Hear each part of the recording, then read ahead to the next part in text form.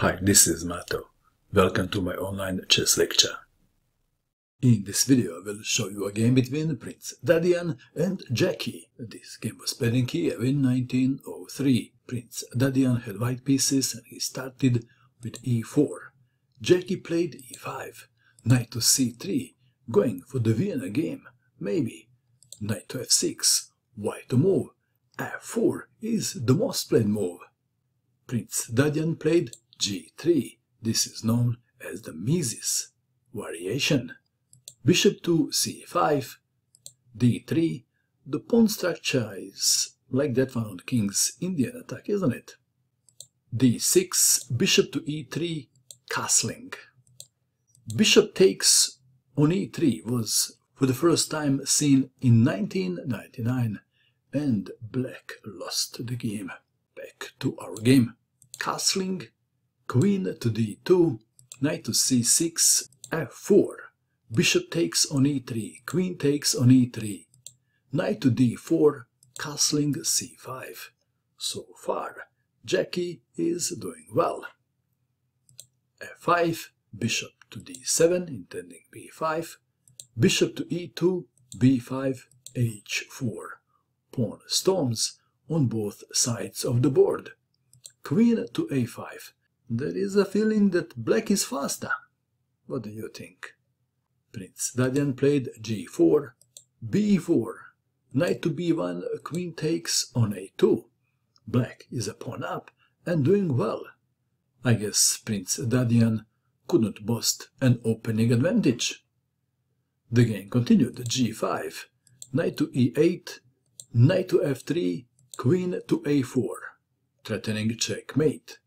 Provoking a weakness, b3 was played, queen to a1. The white king is now even more exposed. Can white do something quickly on the king's side? What would you do? Prince Dadian played f6. g6 was played. a5. The analysis after the game has shown that a5 was a way to go. g6, this move makes sense too.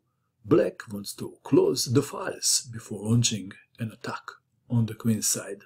Knight takes on d4, c takes on d4, queen to f2, a5, h5, rook to c8. Well, a4 must wait because h takes on g6 is unpleasant. If f takes on g6, then rook takes on h7, winning the game. If king takes rook, then queen to h4 check, king to g8, rook to h1. And black pieces are ready for another game. Back to our game. Rook to c8 was played. Bishop to f3. If h takes on g6, then f takes on g6. And if queen goes to h2 now, then rook to f7. And let's take it back. And what about rook takes on h7? What happens then? The knight takes on f6. If pawn takes knight, then rook takes on c2. King takes rook, queen to a2 check, king to c1, rook to c8 check, winning the game. Back to our game. So we have bishop to f3, bishop to e6, queen to h2, bishop takes on b3, the pawn is pinned, rook to d2 defending, bishop to a2. Looks like black is winning. King to d1, black to move, and this is the critical position of the game. Brjecky played the obvious bishop takes knight.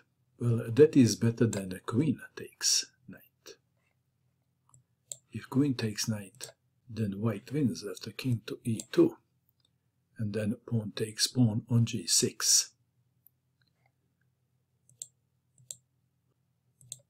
Let's take it back. Rook to c7 was a way to go.